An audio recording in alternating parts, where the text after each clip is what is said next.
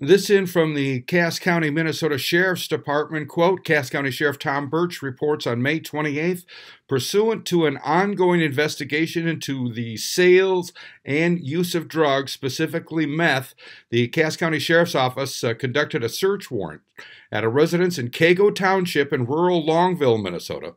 A large amount of suspected liquid methamphetamine, suspected crystal meth, and suspected marijuana were seized. In addition, several items of stolen property, including a firearm, were located and seized.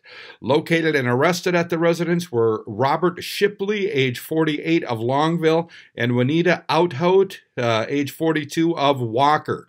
Formal charges related to drug sales and drug possession, along with possession of stolen property, are pending on both. I'm Neil Carlson reporting for iNewZ.TV.